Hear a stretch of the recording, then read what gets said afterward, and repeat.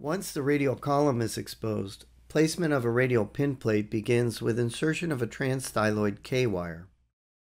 When the K-wire strikes the opposite cortex, use a drill sleeve as a drill stop in order to control the depth of penetration. The C-arm image can usually help determine which pinhole is best suited for the position of the K-wire, and the radial pin plate is slid over the pin, underneath the tendons of the first dorsal compartment, and then fixed proximally with a 2.3 mm bone screw.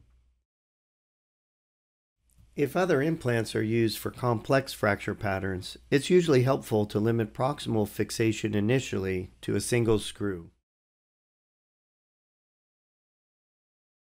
In the majority of cases, a second K-wire is inserted, skipping a pinhole for a slightly broader area of fixation. Holes for each hook are prepared in a more distal pinhole. If the first pin is at the end of the plate, the hook can be placed dorsally over the edge of the plate. The 8 instruments used for preparation of the hooks are placed on the hand table to streamline the hook bending process. Note the spot on the pin where the hook should start in order to end with a pin of proper length. This is shown by the forceps here.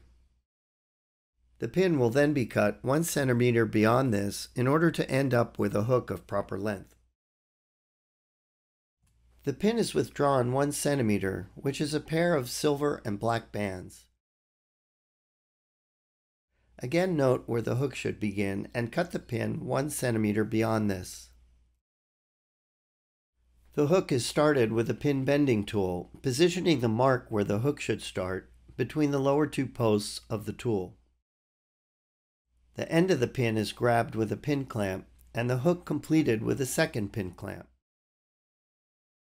The hook is aligned with the distal hole and impacted. The process is repeated for the second pin. Again, note the position where the hook should start and cut the pin 1 centimeter beyond that.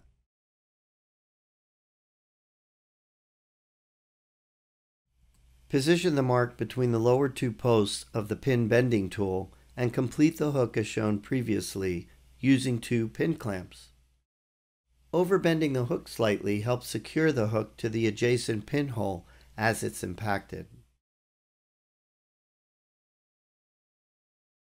Impact both hooks to make sure they're fully seated and complete fixation proximally with additional screws as indicated. As a final step, check stability by placing the wrist through a range of motion.